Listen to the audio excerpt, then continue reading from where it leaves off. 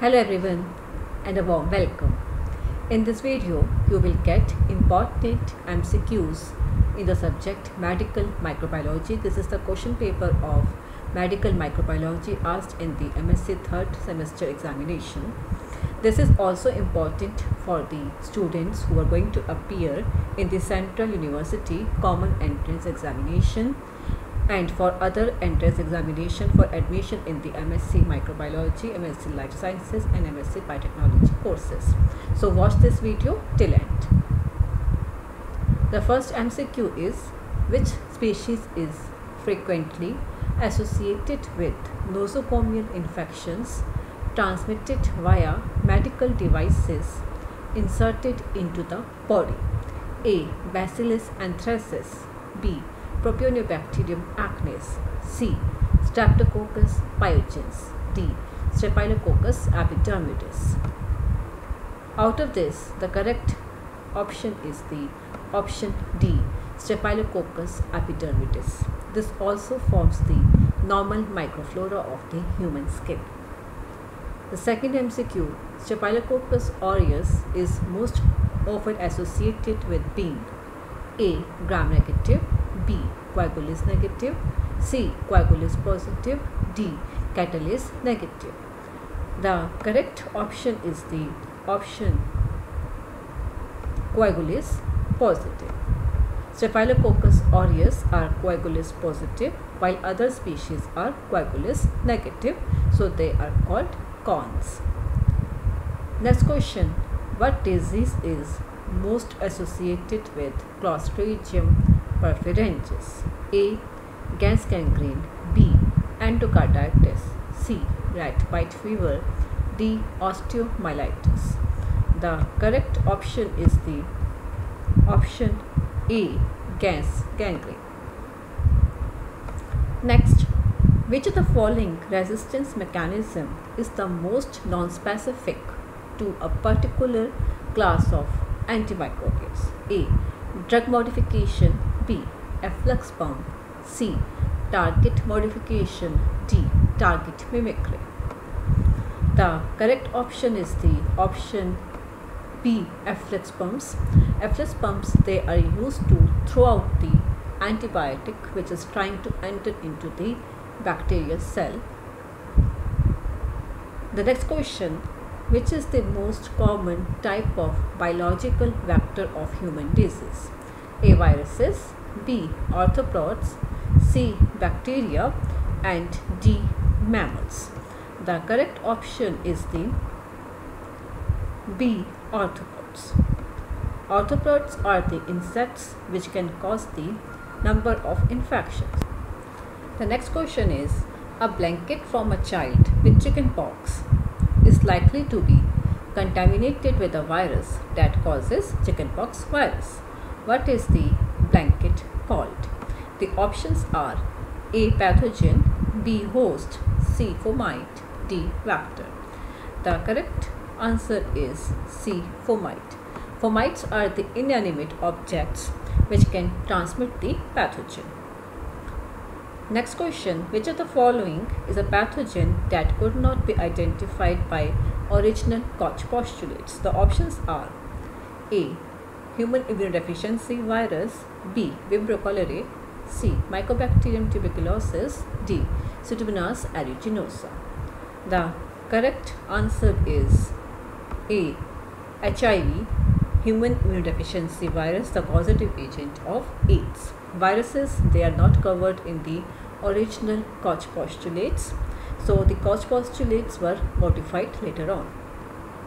Next question, pathogen A has an ID50 of 50 particles, pathogen B has an ID50 of 1000 particles, and pathogen C has an ID50 of 1:10⁶ particles. Which pathogen is most virulent? The options are pathogen A, pathogen B, and the pathogen C. Now let's look at the ID. The ID stands for infectious dose. So ID50 is the least number of the particles which is required in order to initiate an infection in the host body. lesser is the ID50, more pathogenic is the pathogen. So in this case, the pathogen A has the least ID50 as compared to the B and the C. So pathogen A is most virulent. So here the correct option is the A, pathogen A.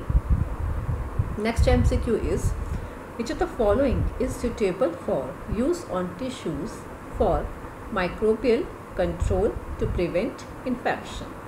A, sterilant, B, disinfectant, C, antiseptic, D, water. So the correct option is B, disinfectant.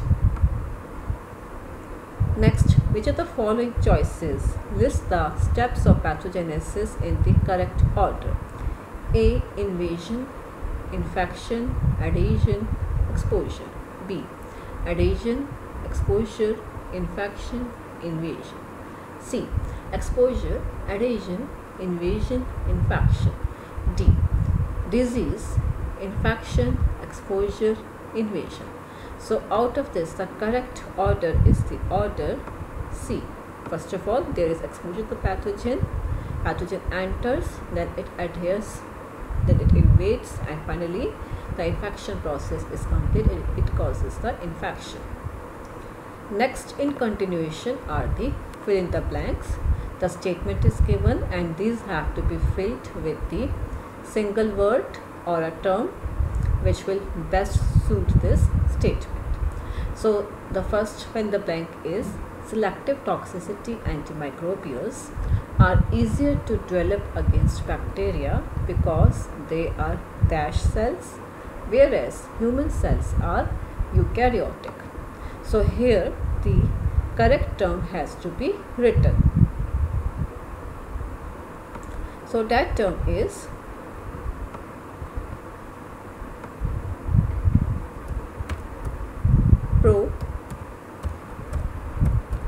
prokaryotic. Next, if used for extended periods of time, dash level germicides may lead to sterility. The three options are given. Out of this, one has to be written here. These are high, oblique, low, oblique, intermediate. So out of this, the correct one is high. Third fill-up is, beta-lactamases degrade vancomycin. Out of this, the option is the can or cannot. So the correct one is that beta-lactamases, they cannot degrade vancomycin. Next, a dash pathogen causes disease only when antibiotics are favorable for the microorganism because of transfer to an inappropriate body site or weakened immunity in an individual. So here the answer is opportunistic pathogen. Fifth one is, the concentration of pathogen needed to kill 50% of an infected group of test animals is the LD50.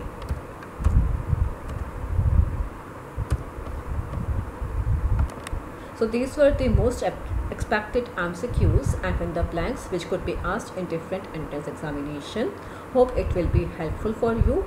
If you have not subscribed to this channel, subscribe the channel and press the bell notification so that you can get the notifications of the new videos as soon as they are released.